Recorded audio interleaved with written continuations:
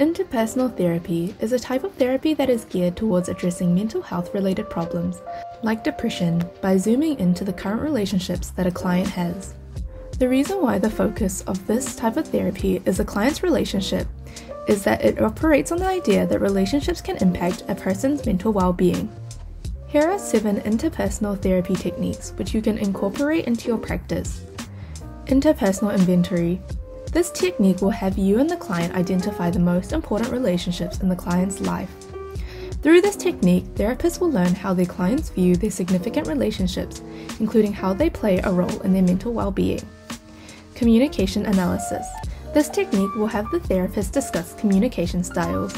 The therapist will try to probe the client about potential conflicts they have with certain people. Once conflicts have been identified, the therapist can discuss communication styles and approaches to help clients build effective communication. Role-playing. The therapist and client can work together by having the client take on the role of a certain person in the client's life. The client will talk to the therapist as if they were a certain person in their life. They can say what they want to say and how they want to say it. Imagery rescripting. This technique is a little touchy considering that this will have the client relive or think about certain stressful or upsetting situations that they had to go through. In the context of this type of therapy, it has to be stressful or upsetting situations involving a significant person in their life. Grief analysis. This technique will likely involve worksheets since this is all about helping people work through the grief and loss of a loved one.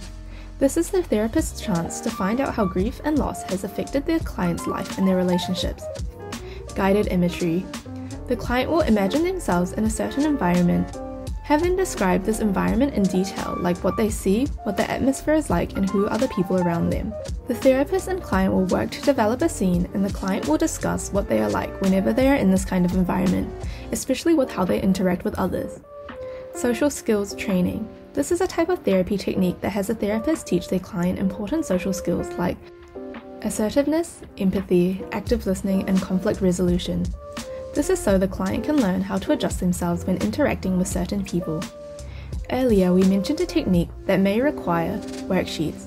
For this section, we'd like to suggest 5 interpersonal therapy worksheets that might help you make progress with your client's therapy. Firstly, interpersonal relationship worksheet.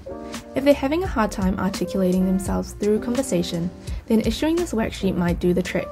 Some people can express themselves better through writing activities.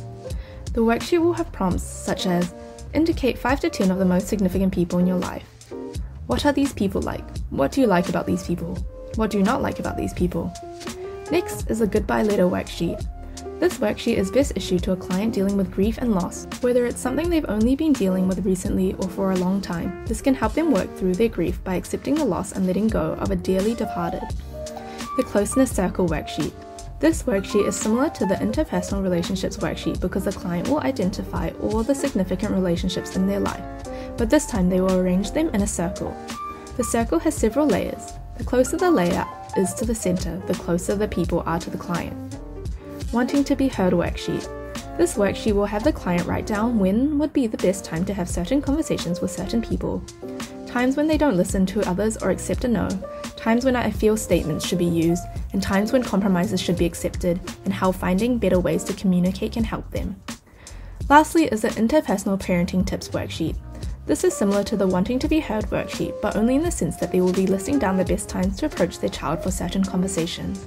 To learn more about interpersonal therapy techniques, check out our guide on our Carepatron platform, which you can find in the link in the description, or check out our guides playlist for more videos like this. If you found this video interesting, hit the like button and subscribe to our channel.